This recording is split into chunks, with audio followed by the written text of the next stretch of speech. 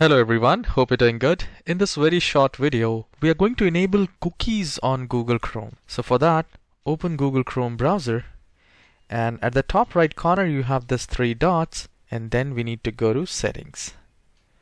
Now once we are in settings, here at the left hand side we have a lot of options and we need to click on privacy and security.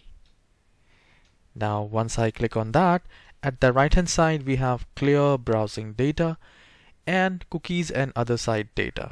So I'll click on cookies and other site data. So once we are here, in general settings we have allow all cookies, block third-party cookies in incognito, block third-party cookies, block all cookies, which is not recommended.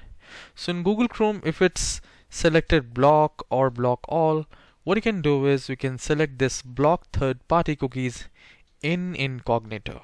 Also make sure if it is turned on, clear cookies and site data when you close all windows. If it's turned on like that, you can turn it off as well, because by default it is turned off. Let's say if your Google Chrome is not updated and you're not getting this kind of options.